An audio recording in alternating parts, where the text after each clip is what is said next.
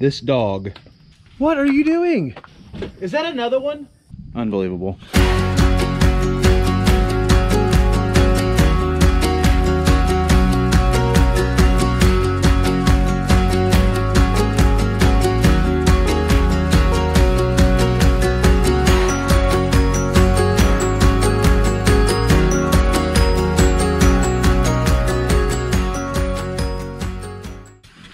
All right, well, we are done setting fires. We have moved to inside the barn. Fires are all going pretty good. Looks like weather's gonna clear off and hold. So we're moved inside the barn. What are we doing? So right now, we have the cedar all up on sawhorses, getting ready to stain. He's cleaning it all off right now. And we are prepping for that. So just wanted to show you what we're doing first. We're cleaning it all. It's been outside for a while. It looks like crap. So cleaning it up, getting ready for stain, and I'll bring you back when we start staining. All right, so while he's over there cleaning up all of the cedar, I am getting the stain ready. And the stain has sat for a couple of weeks since my parents were here. They bought the stain. Mom picked the color out. And we're going to do a little test sample to see and texture a picture of it to see if hopefully it's what she likes, because she bought 2 gallons of it. And then we're going to get this done. We got to get it done because the Jays are coming tomorrow to hang at least half of it, if not more. So yeah, I need to get going on this. And any of you have not who have ever stained anything, especially with a stain bucket that's set a while, be sure to shake it very, very well. And then beyond that, you actually need to scrape the bottom. So I'm not doing that just to stir it. You got to scrape all the sediment up off of the bottom as well. Otherwise, the color won't be true, because that sediment holds a majority of what actually makes the color of the stain. So be sure to not only do that. I learned that lesson the hard way. The second house I ever built several years ago was in Stillwater, and did some cabinets, did the entire cabinets out of a stain, and then we did a Formica top with a wood edge band, and I personally added the edge band towards the end whenever we hardwared. So I went back and added the edge band, and then I just thought, you know what, I don't need my painter to do this and then hit me with a change order for it. I'll just do it myself. So broke out the stain, stained it. Long story short, I did not shake the can, or I did shake the can, but I did not scrape the bottom. And it drastically affected the color. I ended up having to pull it all off, redo it, and restain it the way it should have been done the first time. It was a little bit humiliating because the customer saw it, but got it fixed, made it right. Just one of those things you learn along the way. So scrape the bottom of your stain. All right, so the intern, the intern is moving right along with staining. He's got his first one stained, stained, unstained, stained, unstained, stained, unstained. We're not using the best applicator for this situation, but it's what we've got up here, and I don't want to go to the store. So we're using a roller with a cotton roller, but if we keep it saturated enough, it's doing what it needs to do. This is a semi-transparent stain, so. And with rough cedar, there really is no wiping. It's really just kind of get it on there. It's so porous, it just kind of soaks up the stain before you could ever even wipe it off anyways. So hit that right there, that top edge. So he's working away on that. I'm gonna bring the tractor around to the front opening, because the tractor has all of the OSB plywood on it that we are going to sheathe that wall with, all the way down, top to bottom. So I'll get into more of that once I get the plywood over here and we get going on it. And Duke, leave the turtle alone. No. Every day, every time we come out, quit! Every time we come out here, he goes to the woods and we don't see him until he finds a turtle. Last time you saw him with the turtle, we were on the back of the truck, and he just jolts out of nowhere and jumping at the truck with the turtle in his mouth. Yeah. So especially he came up yesterday with a turtle. He came up last weekend with a turtle. He's into turtles. What's going to end up happening is the turtle is going to get mad, come out of its shell, and bite what's left of his tongue off. So he needs to quit it. Anyways, let's do some plywood sheathing.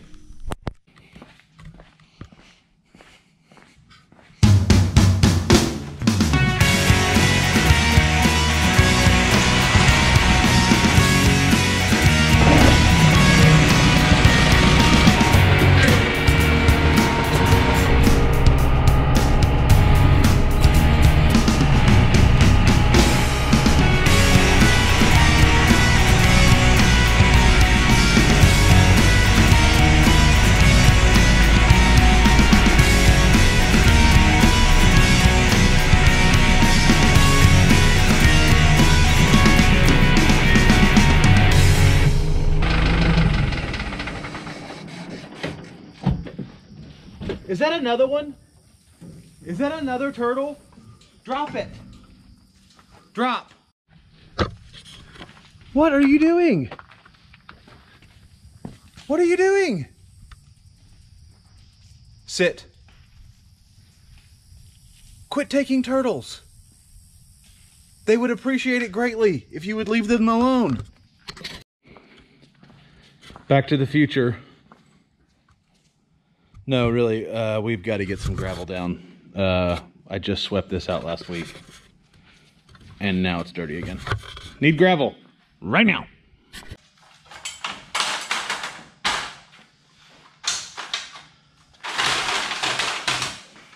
This dog, turtle number 1, still alive, just terrified to come out of its shell.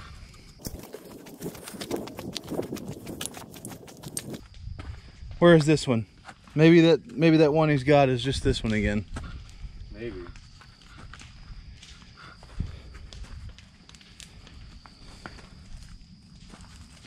Yeah, it must be. Turtle number 2.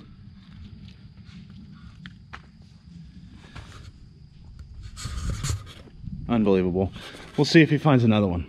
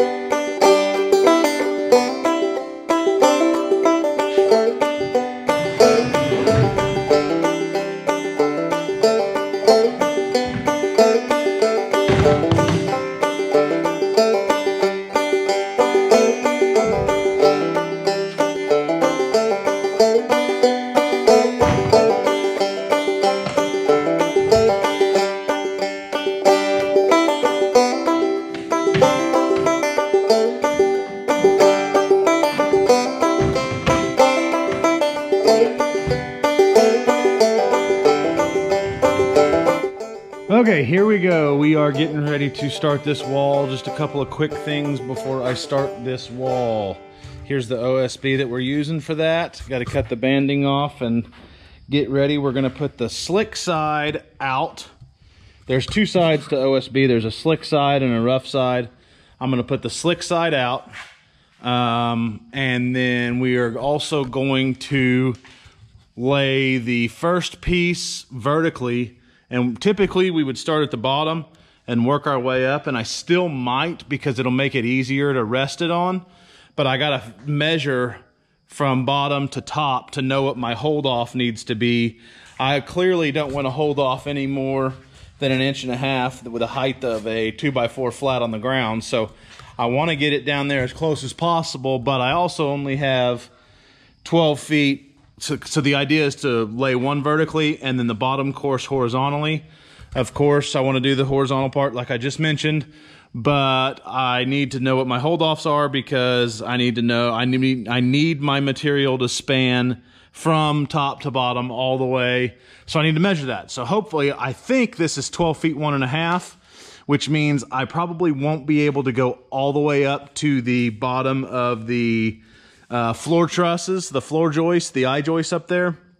I'll probably end up having to hold off 1.5 inches, but that will be fine because we still have material there to seal it. So let me get a tape measure out and I'll figure all that out, and I won't come back to explain to you. You'll just end up knowing what I ended up having to do after that.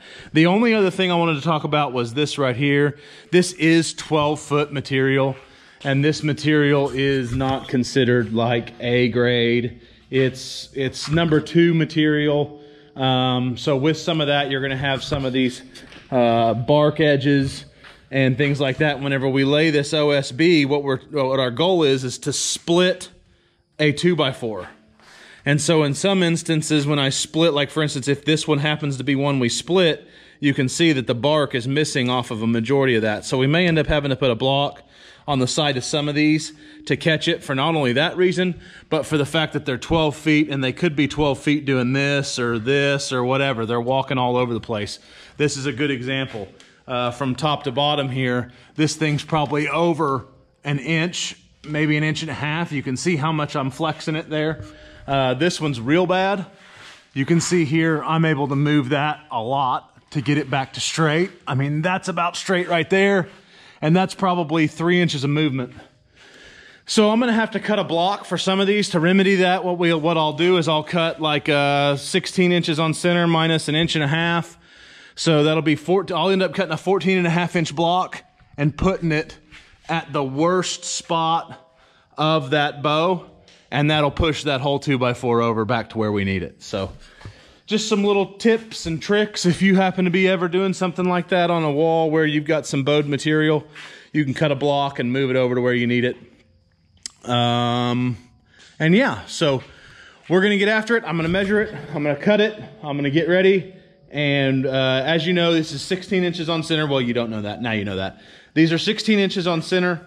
The exterior walls are 2 foot on center, but since this is holding weight, we put these on 16. All of your material, quit saying all of your material is basically based off of that principle, all your sheet goods. 16 inches on center works great for 4 foot and works great for 8 foot.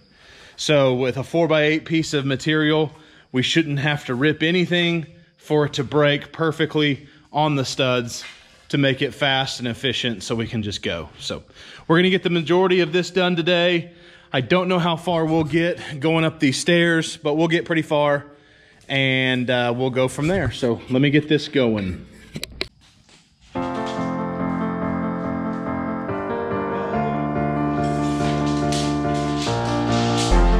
This could be the moment we've been waiting for, the chance to feel alive.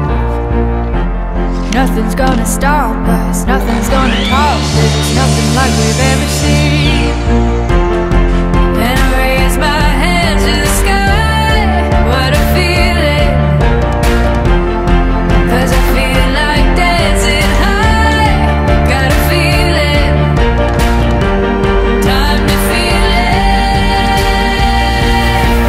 This is where it all begins.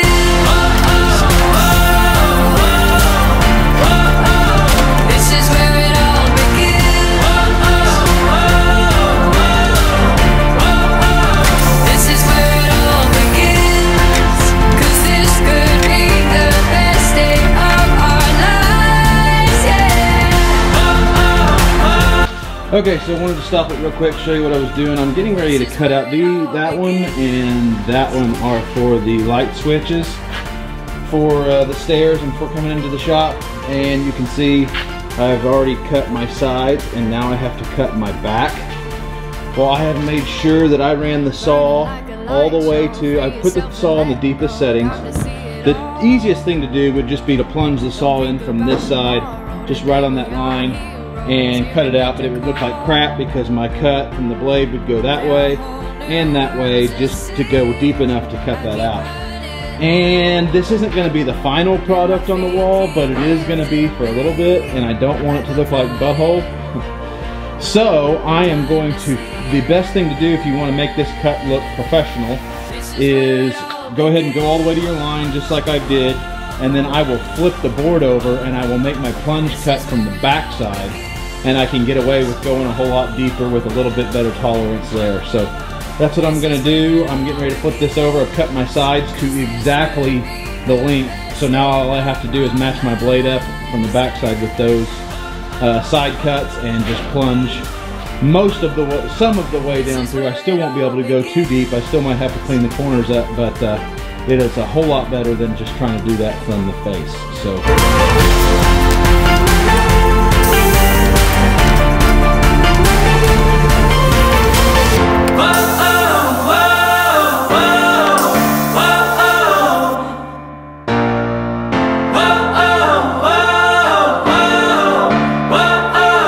This is where it all begins.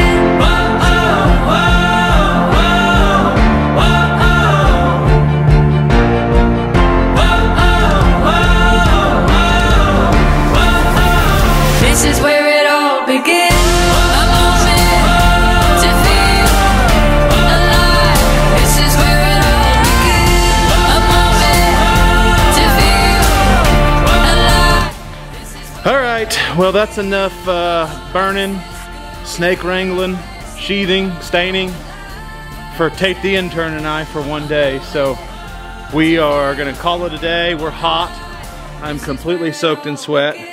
And yeah, so I'm done. Amber, I'm sure, is wondering where I'm at. So it is after almost 6 o'clock here, so I'm gonna get out of here.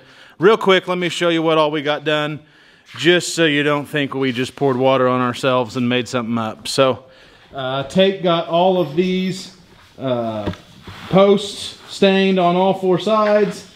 He got those 2x12s and all those 2x12 stained on all sides. I got all this sheathing up to that point right there. Now we got probably 4 sheets left to get to the top of the stairs, and then I did not put this in because the Jays are coming tomorrow to hang those doors, and we got to drop a header down to where it goes. There's a header already up there, but we got to drop the opening down to where it goes, and that sheathing needs to go up and over and up. So I couldn't do that without that framing done yet. I could have, but it would just made everybody's life more difficult. So we'll do that tomorrow, but that's it for today. So until tomorrow, which who knows that'll be in, when that'll be in your time, but for me, until tomorrow, we'll see you next time up on the ridge.